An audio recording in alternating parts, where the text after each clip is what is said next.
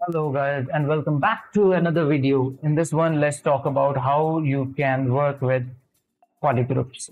A very important part of hiding and unhiding and sculpting on particular uh, part of the mesh if you have that polygroup, and by that you mean you can mask separately, you can mask easily that part. Right now if you see, if I press Control Shift, not Control, just Shift F, you can see that I can switch between the frame mode, the wireframe mode kind of. You can see that the polyframe. So yes, and if you notice, it's of one color. That means it have one polygroup. Also, you can find options of polygroups under tool. In polygroups, you will find there are a lot of options. So all this is a little bit confusing.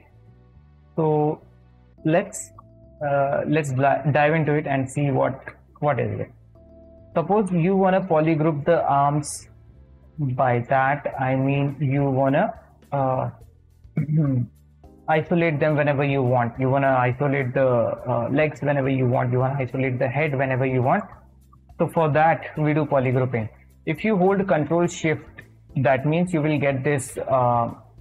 This is the selection tool where you can display the mesh whichever you want to display. It's not cut, it's not splitted or anything. It's just viewing whatever you have selected. The green part will be displayed, and if you press Alt, it's gonna disappear and it will display just the rest of the body.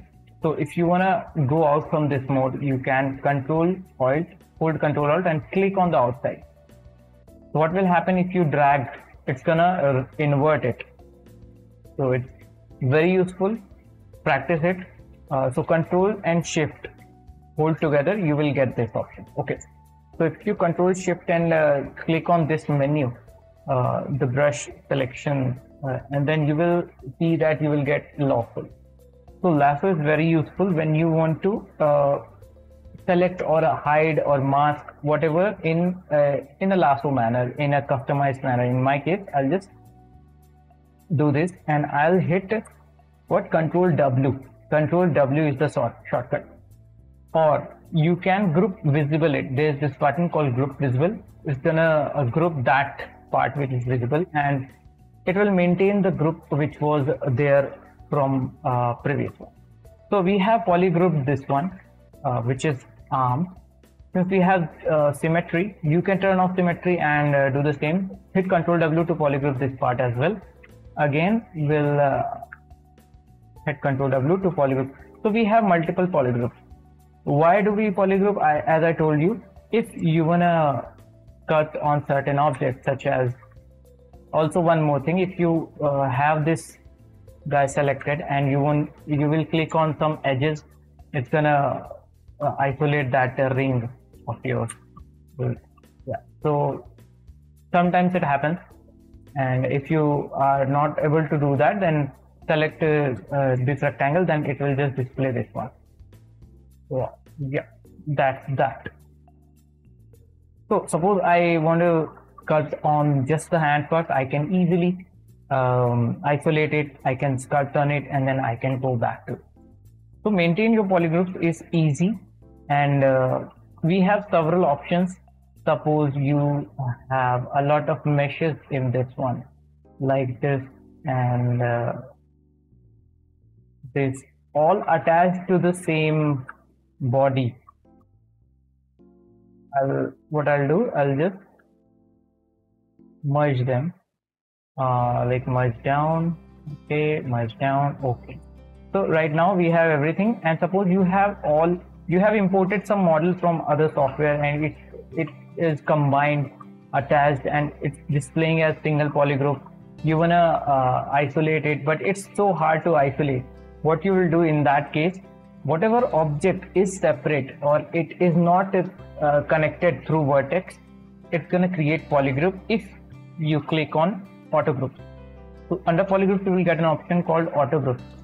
Also, if you I'll show you what is auto group with UVs, but as soon as you click on auto group, it's gonna group everything as individual. So right now it's of similar color, that's why it is, but it is actually, that loop thing, that ring is happening. Now this is one polygroup, this is one polygroup, and this is one polygroup. So that's that. If you have UVs, so suppose your hands have different UVs, your head have different UVs. I don't know if this object have UVs, but let's delete the rest of the part. Also, let me show you how you can delete some parts of it. You just have to make sure whatever is visible, it's there, and what you want to delete is not visible. That means it's isolated, and you can go ahead in the geometry and modify topology, and you can click on delete again. It's gonna delete. Now if I control shift and click outside, it's gonna display nothing because I have deleted it. Now suppose I don't know if this guy have UVs, I'm not sure. It shouldn't have UVs though. From polypaint, okay, it have UVs, okay, but if it's a flat UV, suppose we want to polygroup it according to UV. You have some certain objects from other Met or Marvelous Designers. That's what I do. I group them according to the UVs. That's why I get separate panels for Marvelous Designer assets as well. So where did we go? It was in polygroup, right? That is polygroup. Okay.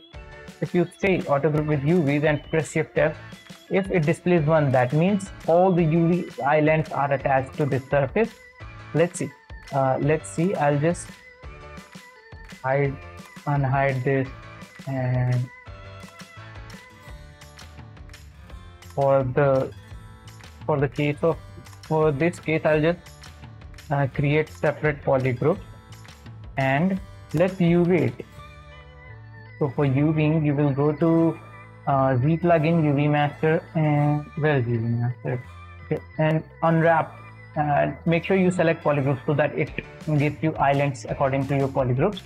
Then why I'm doing it after doing that, because I just want to show you something. Suppose we have this. You want to see the UVs, you can click on flatten and it will give you the UVs. So now if you notice, whatever polygroup we have decided, it has split from there.